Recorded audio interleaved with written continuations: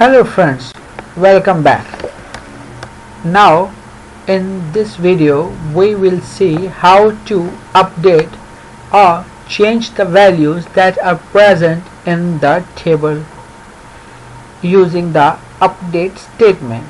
Update statement have two variations. First one is update all the rows.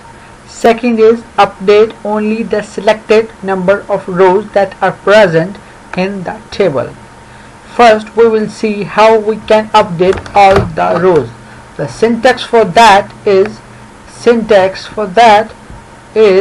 update, then the table name, then set, then column name is equal to the expression, comma, column name again is equal to the expression. We can repeat this for the number of times depending on the number of columns we are trying to update. For that, the example is that will come from the table student. As you can see, the table student have 5 records, and we are now update the records that are present in this table. We will update the column name class. The class have the different values like BE, BTech, diploma, etc. We will change this value. For that, the example is update the student, which is the name of the table, then the set, then the column name, which is class, and the value that we are gonna change. BTech, that's a new value that will update in all the rows in that particular class column.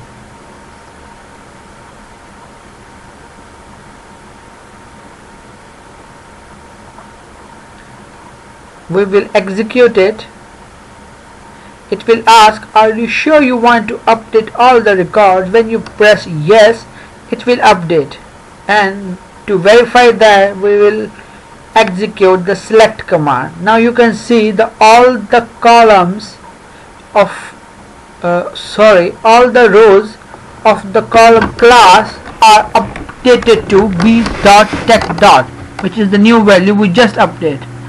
The second method is only update the selected number of rows. For that, the syntax is update, then the table name, then set, then the column name is equal to expression, and we can repeat that multiple times based upon the number of columns we are trying to update. Then the where and the condition. Example is, we will again take the student table to update the records. To check what the values in this table, we will use the select star from table name command. So that's the value we have.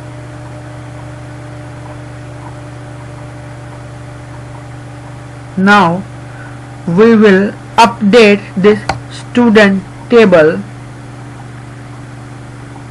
with some of the values of the name column we are now update.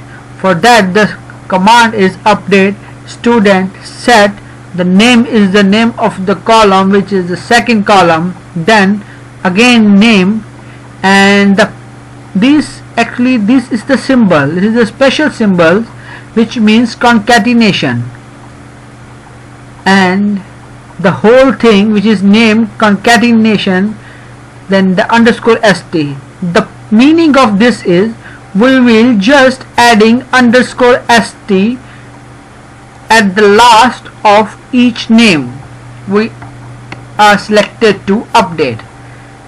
This symbols known as the concatenation symbol,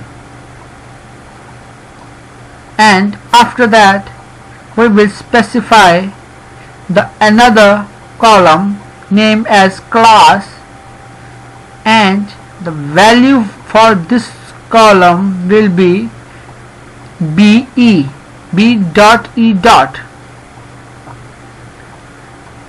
and then the where condition, where grade is equal to C. So the friends, the meaning of this, like you said, there are two rows in this table whose grade is equal to C, and the name is AAA and XYZ, and the respectively the class is BTech. When we execute this and check the value, now you can see the AAA will replaced with AAA underscore ST, and the XYZ underscore ST, and the class will be BE only for the grade C.